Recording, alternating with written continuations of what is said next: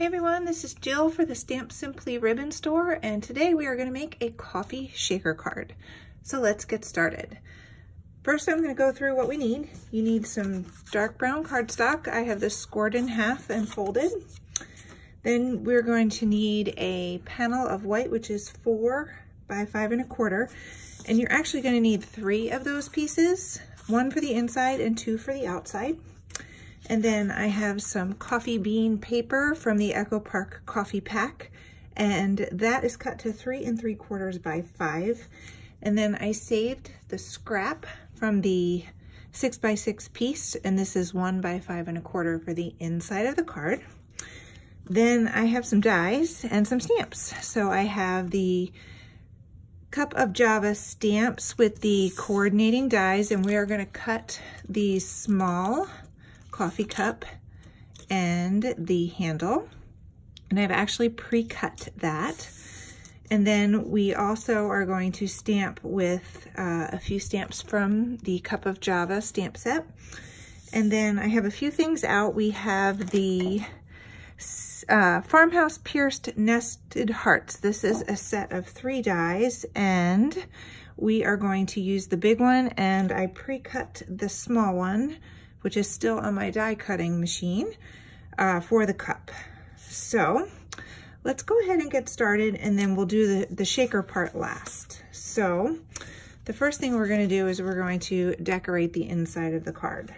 So I'm just going to take one of my 4 1/4 by 5, 4 1/4, 4 by 5 1/4, and I am going to stamp on the inside of that. So I have my mini MISTI here, and what I'm going to do is I'm going to put this in here, and I'm going to line it up kind of centered, and I'm going to position the paper where I want it, like so, kind of with a little bit at the bottom showing.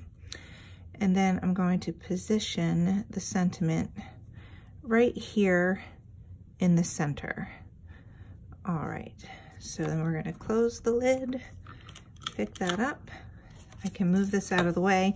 The reason why I didn't glue it first was in case I mess up, I can turn it over. So I'm gonna go ahead and ink this, and I have some dark brown ink here.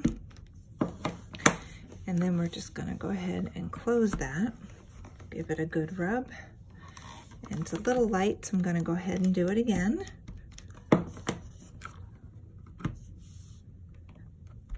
Kind of push down on that a little bit. And there we go. So now we have the inside all stamped. So I'm gonna go ahead and take this stamp out and move it to the side. And then what we're gonna do is we're gonna go ahead and put that together on the inside of the card.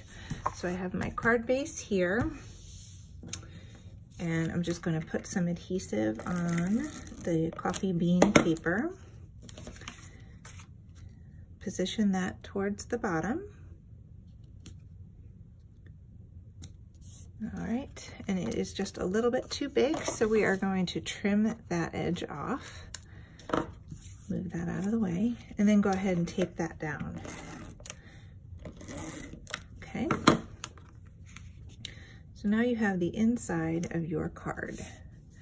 Now we're ready to work on the outside. So I have this piece for the main layer of the front. And then I have the same thing with the coffee bean paper and a layer of white. You could make the shaker with just this, but I was afraid it was going to be a little bit flimsy. So what we're going to do is we're going to line this up, and we can actually go ahead and tape that down. But you don't want to tape where you're putting the heart. So we're going to go ahead and tape this right down like this. And then what we're going to do is we're going to position the heart to the left, but you want to leave enough space here for your window and for your foam tape. So I'm going to go ahead and cut this heart out, and it's going to cut through both layers. Okay, so I've gone ahead and cut the heart, and you can see that there's 2 hearts here. You can save those for another project. And now what you have is your window. So what we're going to do is we're going to turn this over, and I have a piece of clear acetate cut to the size of the heart. Don't remember the exact size of it, but we're gonna go ahead and put that on. And I like to use liquid glue because I can go all the way around the heart and then a little bit extra too. And then when this dries, it's really nice and secure. I went a little bit over, so I'm just gonna wipe that off with my finger. All right, so now you have your window. All right, so what we're gonna do is we're gonna go ahead and take this piece and we're gonna line it back up in the MISTI to stamp inside the window. So we're stamping on this piece right here, but we're layering it with this piece right here.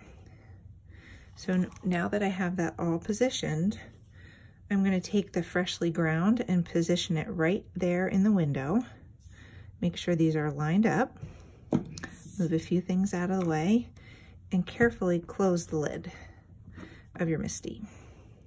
Then you're going to lift that off. I probably should double check it now because I moved it.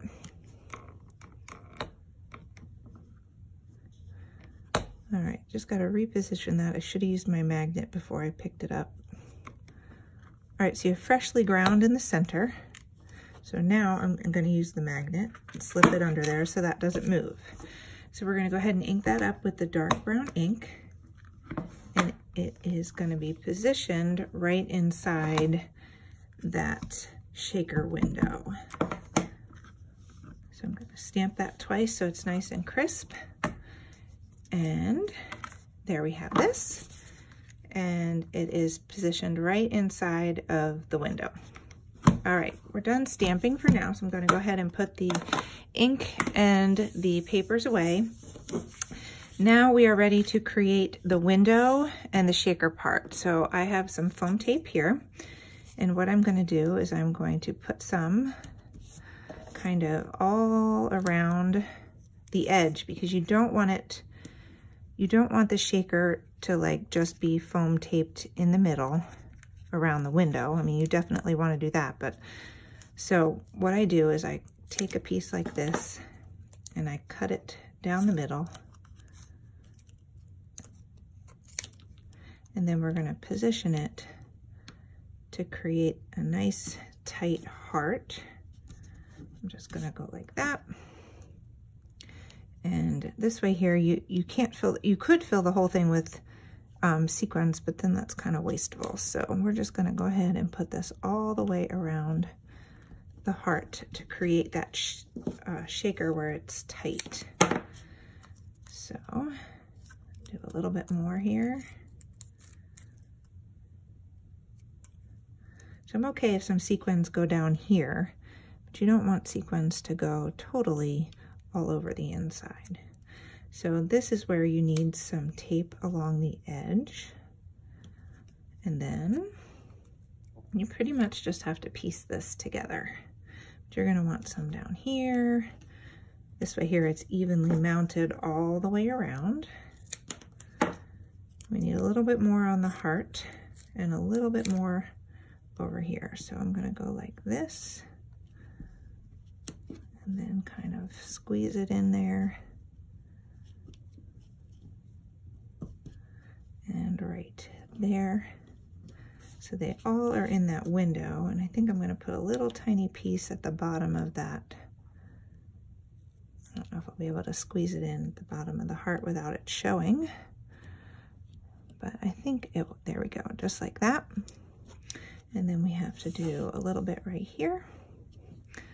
So no shortage of foam tape on this card. All right, that should do it. Could put a little tiny piece right there on the end.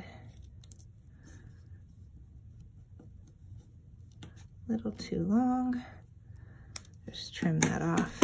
Okay, so now we are ready to make the shaker part. So you're going to peel all of these little pieces off. I'm going to move my magnet out of the way. And once we get them all off, we're going to put some sequins in place. The first time I made this card, I put too many sequins in and kind of had to rip it apart and pull it together. So I'm trying not to overdo the sequins. I always like my windows really full. full of sequins or whatever shaker items that we decide to put in there. Most of the time I pick sequins. So let me just get these last little ones off.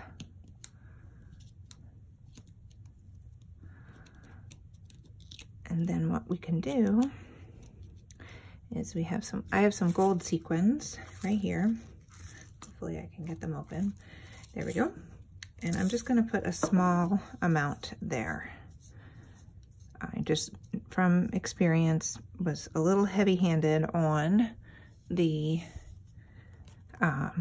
sequins the first time around. So you want enough where it goes down, but not so many that they cover up the sentiment. So then you just kind of have to eyeball this and line it up. And there we go. So now you can see, as you wiggle these, they move around, and tap them around so some of the static, and then you can see we have freshly ground coffee. So as these settle down, the sentiment will show. I have one stuck right there, but the more you tap and wiggle, the more they move. So now we are ready to go ahead and put this on the front of the card, and then we'll just add the finishing touches. So I'm going to use liquid glue because it gives me some wiggle room, and then I don't smush the shaker. Should put a little bit on there. And with wiggle room, what I mean is that I can slide it on here. It's not just one stick. So we're going to slide that right into place so it's straight. Give that a few seconds to dry. And what we're going to do is we're going to work on the cup. So I have just cut this in green printed paper. I picked the solid side from the coffee pack, and I have some foam squares on my table. And what we're going to do is we're just going to put the heart right in the middle of the cup, and then we're going to glue this handle on, and I like to use liquid glue for this as well. And that way there you can slide your handle into place. So you kind of have some to get it just right, and then you press down, and a little bit of glue there, so we'll just wipe that off, and now you have your cup. And all right, so I'm going to tap this a little bit, see if I can get that one moving. I'm going to get them all moving. And what we're going to do is we're going to go ahead and tape this right to the front here. And then I have an oval cut from one of the many oval shapes in my stash. It's super, super skinny, just to anchor my cup. So we're going to put that down first so my cup is where I want it. And then we're going to just put some glue here on the cup and cover part of that heart. Oops, it's sticking to my finger. All right. There you have the card. So remember, the more you shake and the more you move those around, the more sentiment you're going to see. Because you can see this one's been well wiggled and all of them are falling at the bottom. So we have two of the same cards with the hearts, and the inside is stamped on both. Hope you enjoyed today's video, and thanks for joining me.